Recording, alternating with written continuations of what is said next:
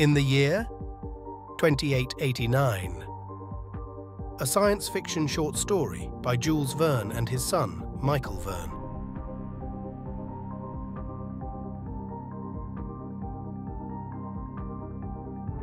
Little though they seem to think of it, the people of this 29th century live continually in fairyland. Surfeited as they are with marvels, they are indifferent in presence of each new marvel. To them all seems natural. Could they but duly appreciate the refinements of civilization in our day? Could they but compare the present with the past and so better comprehend the advance we have made? How much fairer they would find our modern towns, with populations amounting sometimes to 10,000 souls. Their streets 300 feet wide, their houses 1,000 feet in height, with a temperature the same in all seasons, with their lines of aerial locomotion crossing the sky in every direction. If they would but picture to themselves the state of things that once existed, when through muddy streets rumbling boxes on wheels, drawn by horses, yes, by horses, were the only means of conveyance. Think of the railroads of the olden time, and you will be able to appreciate the pneumatic tubes through which today one travels at the rate of 1,000 miles an hour. Would not our contemporaries prize the telephone and the telephote more highly if they had not forgotten the telegraph? Singularly enough, all these transformations rest upon principles which were perfectly familiar to our remote ancestors, but which they disregarded. Heat, for instance, is as ancient as man himself. Electricity was known 3,000 years ago, and steam 1,100 years ago. Nay, so early as 10 centuries ago it was known that the differences between the several chemical and physical forces depend on the mode of vibration of the etheric particles, which is for each specifically different. When at last the kinship of all these forces was discovered, it is simply astounding that 500 years should still have to elapse before men could analyze and describe the several modes of vibration that constitute these differences. Above all, it is singular that the mode of reproducing these forces directly from one another and of reproducing one without the others should have remained undiscovered till less than 100 years ago. Nevertheless, such was the course of events, for it was not till the year 2792 that the famous Oswald Nier made this great discovery. Truly was he a great benefactor of the human race. His admirable discovery led to many another. Hence is sprung a pleiad of inventors, its brightest star being our great Joseph Jackson. To Jackson we are indebted for those wonderful instruments, the new accumulators. Some of these absorb and condense the living force contained in the sun's rays. Others, the electricity stored in our globe. Others again, the energy coming from whatever source, as a waterfall, a stream, the winds, etc. He, too, it was that invented the transformer, a more wonderful contrivance still, which takes the living force from the accumulator and, on the simple pressure of a button, gives it back to space in whatever form may be desired, whether as heat, light, electricity, or mechanical force, after having first obtained from it the work required. From the day when these two instruments were contrived is to be dated the era of true progress. They have put into the hands of man a power that is almost infinite. As for their applications, they are numberless, mitigating the rigors of winter by giving back to the atmosphere the surplus heat stored up during the summer. They have revolutionized agriculture. By supplying motive power for aerial navigation, they have given to commerce a mighty impetus. To them, we are indebted for the continuous production of electricity without batteries or dynamos, of light without combustion or incandescence, and for an unfailing supply of mechanical energy for all the needs of industry. Yes, all these wonders have been wrought by the accumulator and the transformer. And can we not to them also trace indirectly this latest wonder of all, the great Earth Chronicle building in 253rd Avenue, which was dedicated the other day?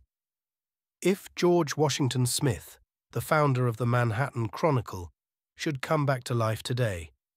What would he think were he to be told that this palace of marble and gold belongs to his remote descendant, Fritz Napoleon Smith, who, after 30 generations have come and gone, is owner of the same newspaper which his ancestor established? For George Washington Smith's newspaper has lived generation after generation, now passing out of the family, anon coming back to it. When, 200 years ago, the political center of the United States was transferred from Washington to Centropolis, the newspaper followed the government and assumed the name of Earth Chronicle. Unfortunately, it was unable to maintain itself at the high level of its name. Pressed on all sides by rival journals of a more modern type, it was continually in danger of collapse. 20 years ago, its subscription list contained but a few 100,000 names, and then Mr. Fritz Napoleon Smith bought it for a mere trifle and originated telephonic journalism. Everyone is familiar with Fritz Napoleon Smith's system, a system made possible by the enormous development of telephony during the last 100 years. Instead of being printed, the Earth Chronicle is every morning spoken to subscribers, who, in interesting conversations with reporters, statesmen and scientists, learn the news of the day. Furthermore, each subscriber owns a phonograph, and to this instrument he leaves the task of gathering the news whenever he happens not to be in a mood to listen directly himself. As for purchasers of single copies, they can, at a very trifling cost, learn all that is in the paper of the day at any of the innumerable phonographs set up nearly everywhere. Fritz Napoleon Smith's innovation galvanized the old newspaper. In the course of a few years, the number of subscribers grew to be 85,000, and Smith's wealth went on growing, till now it reaches the almost unimaginable figure of $10,000. This lucky hit has enabled him to erect his new building, a vast edifice with 4 facades, each 3,250 feet in length, over which proudly floats the 100-starred flag of the Union. Thanks to the same lucky hit, he is today king of newspaperdom. Indeed, he would be king of all the Americans too, if Americans could ever accept a king. You do not believe it? Well then, look at the plenipotentiaries of all nations, and our own ministers themselves crowding about his door, entreating his counsels, begging for his approbation, imploring the aid of his all-powerful organ. Reckon up the number of scientists and artists that he supports, of inventors that he has under his pay. Yes, a king is he, and in truth his is a royalty full of burdens. His labours are incessant, and there is no doubt at all that in earlier times any man would have succumbed under the overpowering stress of the toil which Mr. Smith has to perform. Very fortunately for him, thanks to the progress of hygiene, which, abating all the old sources of unhealthfulness, has lifted the mean of human life from 37 up to 52 years. Men have stronger constitutions now than heretofore. The discovery of nutritive air is still in the future, but in the meantime, men today consume food that is compounded and prepared according to scientific principles, and they breathe an atmosphere freed from the microorganisms that formerly used to swarm in it.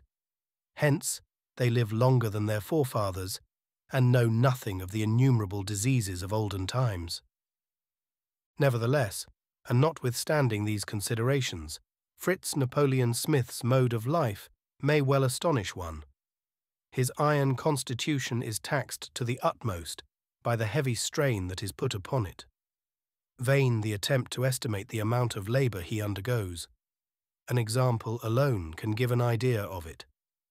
Let us then go about with him for one day as he attends to his multifarious concernments. What day? That matters little. It is the same every day. Let us then take at random September 25th of this present year 2809. This morning Mr. Fritz Napoleon Smith awoke in very bad humour. His wife having left for France 8 days ago, he was feeling disconsolate. Incredible though it seems, in all the 10 years since their marriage, this is the first time that Mrs. Edith Smith the professional beauty, has been so long absent from home. 2 or 3 days usually suffice for her frequent trips to Europe. The first thing that Mr. Smith does is to connect his phonotelephone, the wires of which communicate with his Paris mansion. The telephone. Here is another of the great triumphs of science in our time. The transmission of speech is an old story. The transmission of images by means of sensitive mirrors connected by wires is a thing, but of yesterday. A valuable invention indeed, and Mr. Smith this morning was not niggard of blessings for the inventor, when by its aid he was able distinctly to see his wife notwithstanding the distance that separated him from her. Mrs. Smith, weary after the ball or the visit to the theatre the preceding night, is still abed, though it is near noontide at Paris. She is asleep, her head sunk in the lace-covered pillows. What? She stirs. Her lips move. She is dreaming, perhaps? Yes, dreaming. She is talking, pronouncing a name. His name, Fritz. The delightful vision gave a happier turn to Mr. Smith's thoughts.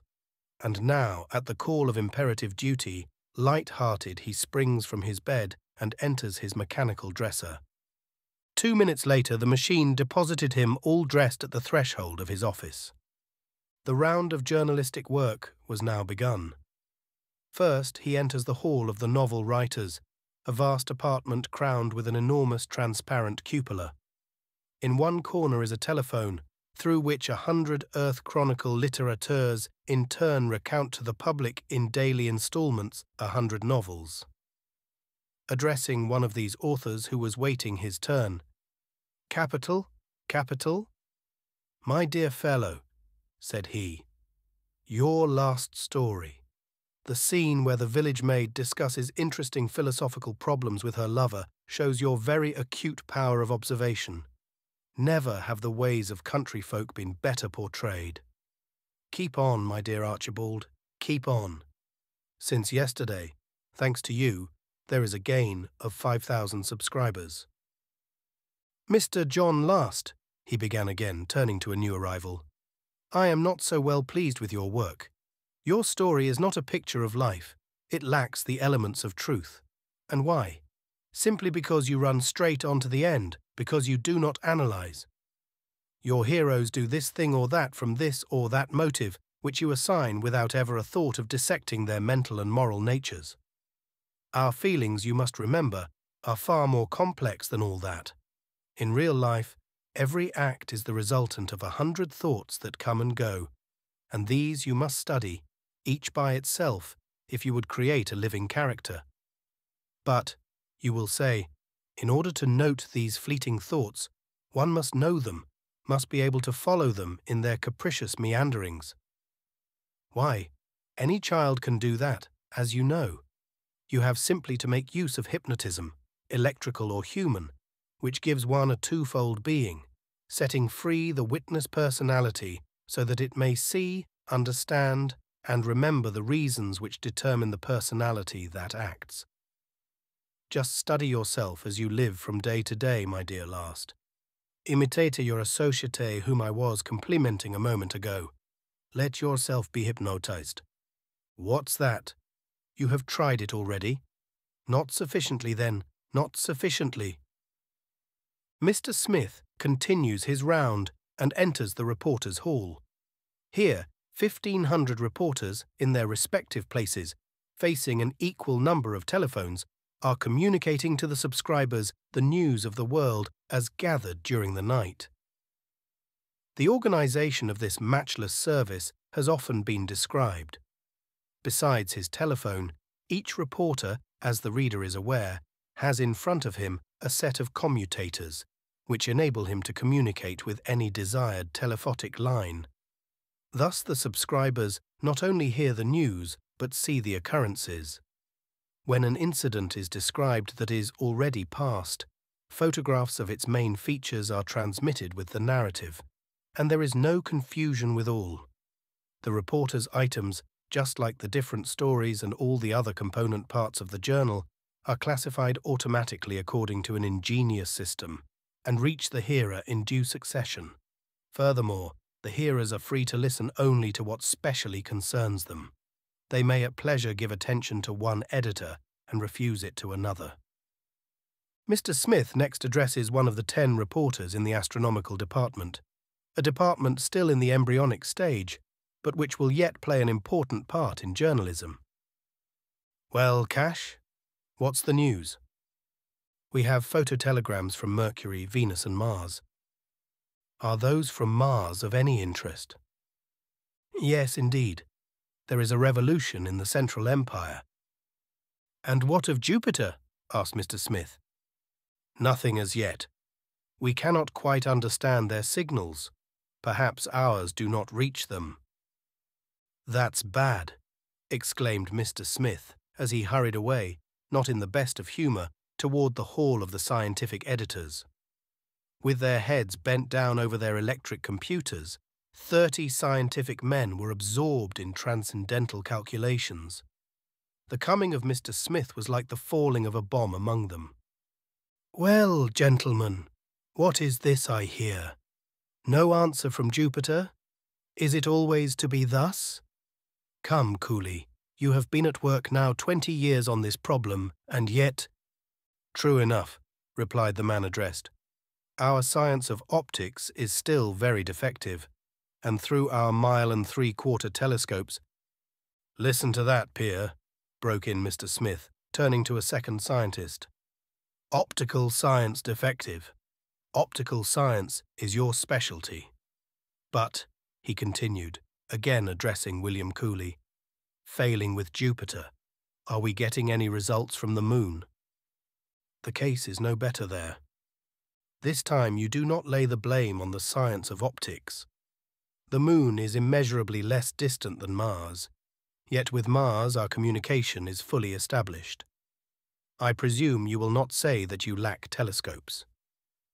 "Telescopes? Oh no, the trouble here is about inhabitants." "That's it," added Peer. "So then, the moon is positively uninhabited?"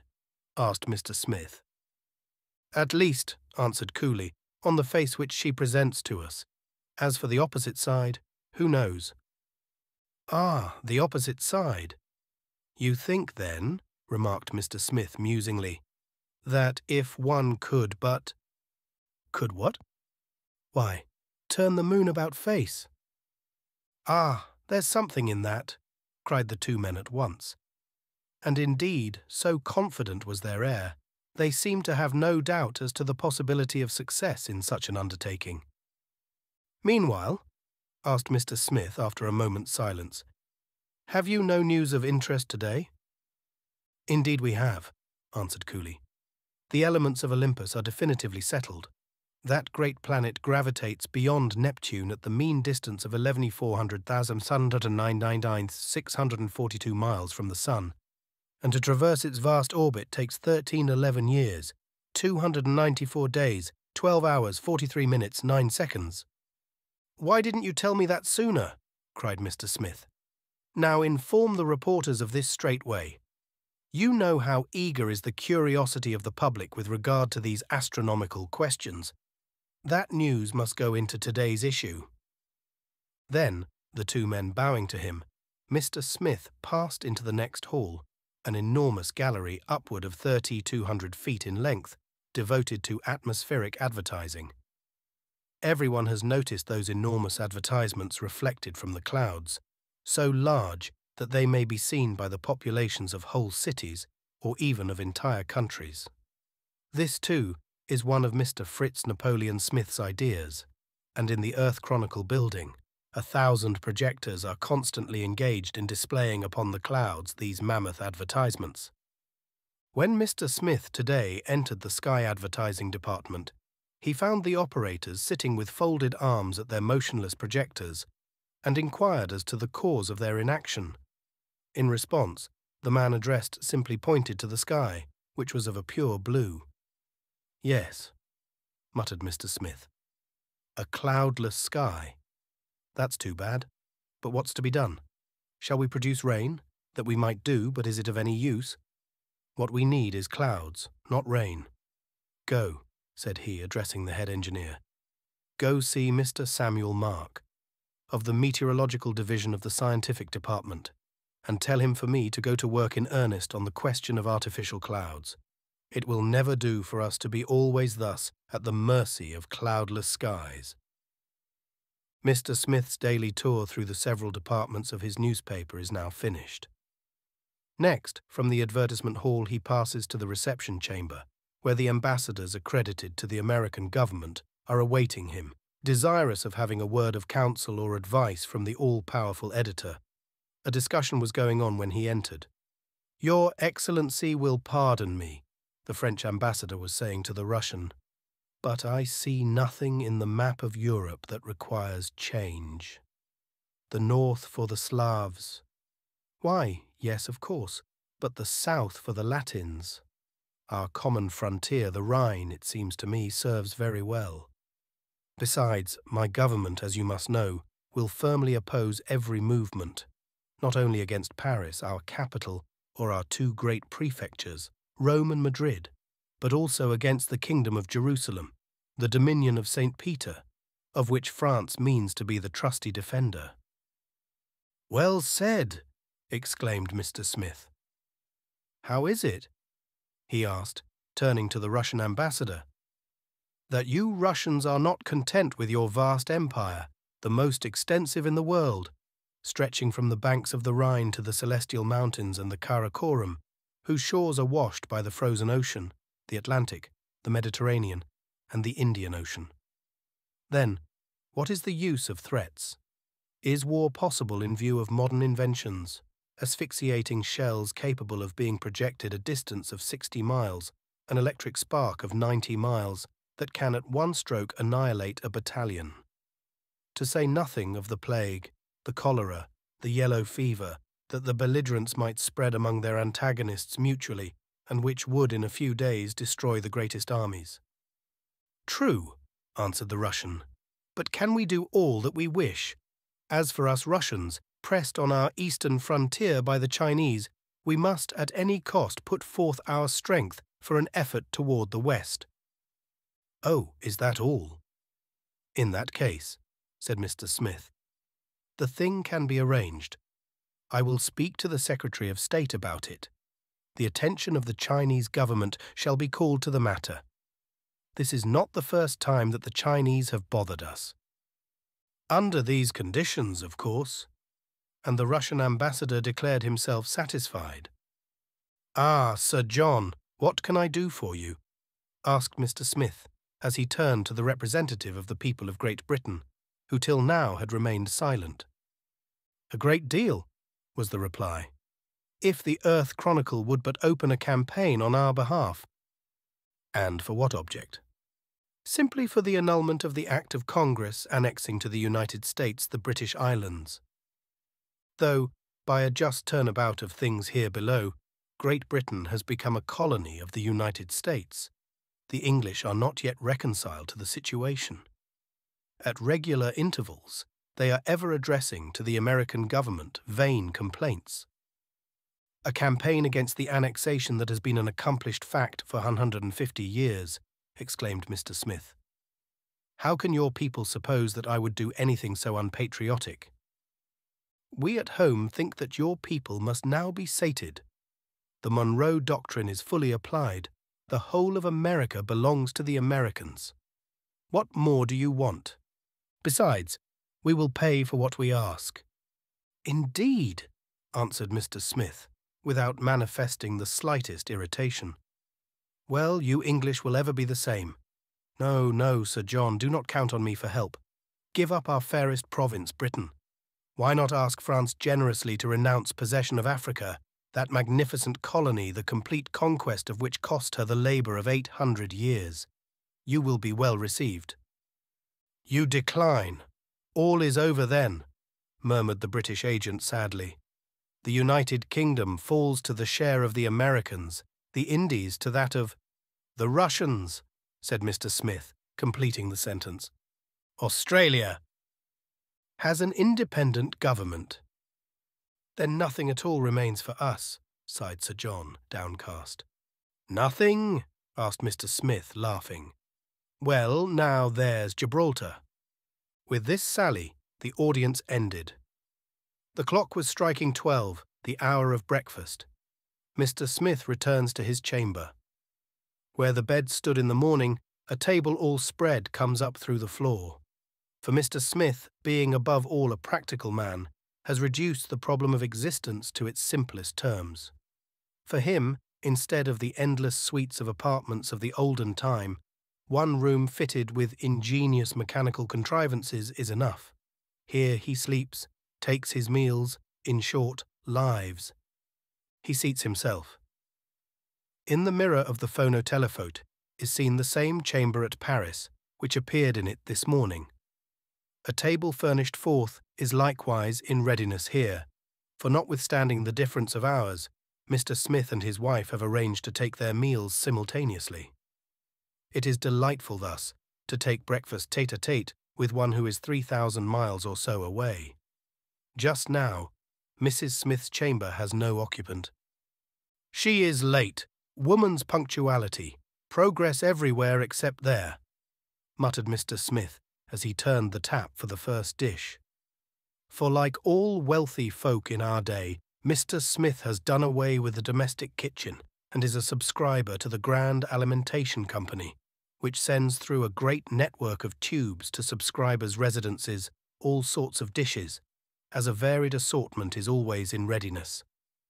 A subscription costs money, to be sure, but the cuisine is of the best, and the system has this advantage, that it does away with the pestering race of the cordons bleus.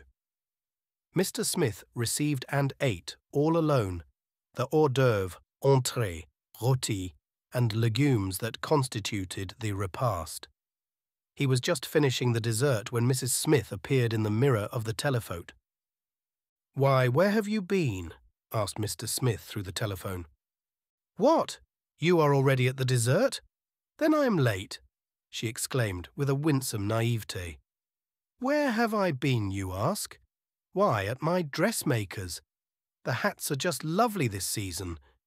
I suppose I forgot to note the time and so am a little late." "Yes, a little," growled Mr. Smith. "So little that I have already quite finished breakfast. Excuse me if I leave you now, but I must be going." "Oh, certainly, my dear. Goodbye till evening." Smith stepped into his air coach, which was in waiting for him at a window. "Where do you wish to go, sir?" inquired the coachman. "Let me see. I have 3 hours," Mr. Smith mused. "Jack, take me to my accumulator works at Niagara." For Mr. Smith has obtained a lease of the great falls of Niagara. For ages the energy developed by the falls went unutilized. Smith, applying Jackson's invention, now collects this energy and lets or sells it. His visit to the works took more time than he had anticipated.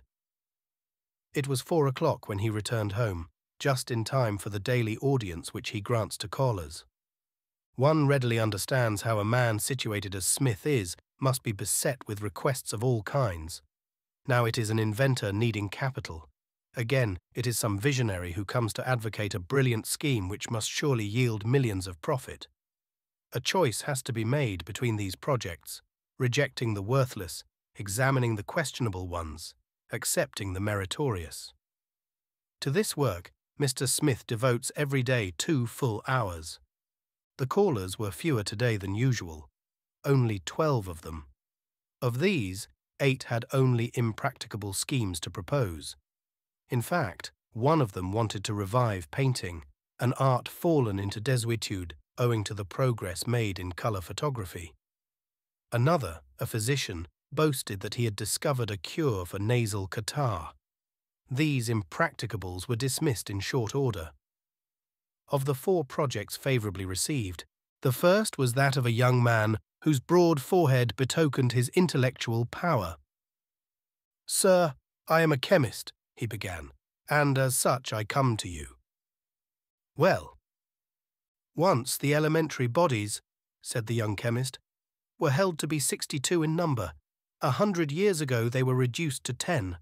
Now only 3 remain irresolvable, as you are aware." "Yes, yes." "Well, sir, These also I will show to be composite. In a few months, a few weeks, I shall have succeeded in solving the problem. Indeed, it may take only a few days. And then? Then, sir, I shall simply have determined the absolute. All I want is money enough to carry my research to a successful issue. Very well, said Mr. Smith. And what will be the practical outcome of your discovery? The practical outcome? Why, that we shall be able to produce easily all bodies whatever. Stone, wood, metal, fibres. And flesh and blood? Queried Mr. Smith, interrupting him. Do you pretend that you expect to manufacture a human being out and out? Why not? Mr. Smith advanced $100,000 to the young chemist and engaged his services for the Earth Chronicle Laboratory.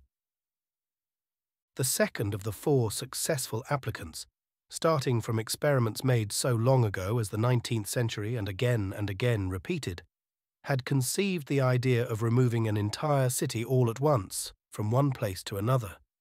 His special project had to do with the city of Granton, situated, as everybody knows, some 15 miles inland. He proposes to transport the city on rails and to change it into a watering place. The profit, of course, would be enormous. Mr. Smith, captivated by the scheme, bought a half interest in it. As you are aware, sir, began applicant number 3, by the aid of our solar and terrestrial accumulators and transformers, we are able to make all the seasons the same. I propose to do something better still. Transform into heat a portion of the surplus energy at our disposal. Send this heat to the poles. Then the polar regions, relieved of their snow cap, will become a vast territory available for man's use. What think you of the scheme? Leave your plans with me and come back in a week. I will have them examined in the meantime. Finally, the 4th announced the early solution of a weighty scientific problem. Everyone will remember the bold experiment made 100 years ago by Dr. Nathaniel Faithburn. The doctor, being a firm believer in human hibernation, in other words, in the possibility of our suspending our vital functions and of calling them into action again after a time, resolved to subject the theory to a practical test. To this end, having first made his last will and pointed out the proper method of awakening him, having also directed that his sleep was to continue 100 years to a day from the date of his apparent death, he unhesitatingly put the theory to the proof in his own person. Reduced to the condition of a mummy, Dr. Faithburn was coffined and laid in a tomb. Time went on. September 25th, 2889, being the day set for his resurrection, it was proposed to Mr. Smith that he should permit the second part of the experiment to be performed at his residence this evening. Agreed. Be here at 10 o'clock, answered Mr. Smith. And with that the day's audience was closed. Left to himself, feeling tired, he lay down on an extension chair. Then, touching a knob, he established communication with the central concert hall, whence our greatest maestros send out to subscribers their delightful successions of accords determined by recondite algebraic formulas. Night was approaching. Entranced by the harmony, forgetful of the hour, Smith did not notice that it was growing dark. It was quite dark when he was aroused by the sound of a door opening. "Who is there?" he asked, touching a commutator. Suddenly, in consequence of the vibrations produced, the air became luminous. "Are you, Doctor?" "Yes," was the reply. "How are you?" "I am feeling well." "Good. Let me see your tongue." "All right. Your pulse? Regular? And your appetite?" "Only passably good." "Yes. The stomach. There's the rub. You are overworked. If your stomach is out of repair, it must be mended. That requires study. We must think about it." "In the meantime," said Mr. Smith, "you will dine with me." As in the morning, the table rose out of the floor. Again, as in the morning, The potage, roti, ragouts, and legumes were supplied through the food pipes. Toward the close of the meal, phonotelephonic communication was made with Paris. Smith saw his wife, seated alone at the dinner table, looking anything but pleased at her loneliness. "Pardon me, my dear, for having left you alone," he said through the telephone. "I was with Dr. Wilkins." "Ah, the good doctor," remarked Mrs. Smith, her countenance lighting up. "Yes, but pray, when are you coming home?"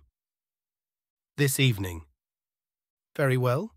Do you come by tube or by air train?" "Oh, by tube?" "Yes, and at what hour will you arrive?" "About 11, I suppose." 11 by Centropolis time, you mean?" "Yes." "Goodbye, then, for a little while," said Mr. Smith as he severed communication with Paris. Dinner over, Dr. Wilkins wished to depart. "I shall expect you at 10, said Mr. Smith. "Today, it seems, is the day for the return to life of the famous Dr. Faithburn. You did not think of it, I suppose. The awakening is to take place here in my house. You must come and see. I shall depend on your being here." "I will come back," answered Dr. Wilkins. Left alone, Mr. Smith busied himself with examining his accounts, a task of vast magnitude, having to do with transactions which involve a daily expenditure of upward of 800,000 dollars. Fortunately, indeed, the stupendous progress of mechanic art in modern times makes it comparatively easy. Thanks to the piano electro reckoner, the most complex calculations can be made in a few seconds. In 2 hours, Mr. Smith completed his task, just in time. Scarcely had he turned over the last page when Dr. Wilkins arrived. After him came the body of Dr. Faithburn, escorted by a numerous company of men of science. They commenced work at once. The casket being laid down in the middle of the room, the telephote was got in readiness. The outer world, already notified, was anxiously expectant, for the whole world could be eyewitnesses of the performance, a reporter meanwhile, like the chorus in the ancient drama, explaining it all viva voce through the telephone. "They are opening the casket," he explained. "Now they are taking Faithburn out of it, a veritable mummy, yellow, hard and dry. Strike the body and it resounds like a block of wood. They are now applying heat, now electricity. No result. These experiments are suspended for a moment while Dr. Wilkins makes an examination of the body. Dr. Wilkins, rising, declares the man to be dead." "Dead!" exclaims everyone present. "Yes," answers Dr. Wilkins, "dead." "And how long has he been dead?" Dr. Wilkins makes another examination. 100 years, he replies. The case stood just as the reporter said. Faithburn was dead, quite certainly dead. "Here is a method that needs improvement," remarked Mr. Smith to Dr. Wilkins, as the scientific committee on hibernation bore the casket out. "So much for that experiment. But if poor Faithburn is dead, at least he is sleeping," he continued. "I wish I could get some sleep. I am tired out, doctor, quite tired out. Do you not think that a bath would refresh me?" "Certainly. But you must wrap yourself up well before you go out into the hallway. You must not expose yourself to cold." "Hallway? Why, doctor, as you well know, everything is done by machinery here. It is not for me to go to the bath. The bath will come to me. Just look." And he pressed a button. After a few seconds, a faint rumbling was heard, which grew louder and louder. Suddenly, the door opened and the tub appeared. Such, for this year of grace, 2889, is the history of one day in the life of the editor of the Earth Chronicle. And the history of that one day is the history of 365 days every year, except leap years, and then of 366 days. For as yet, no means has been found of increasing the length of the terrestrial year.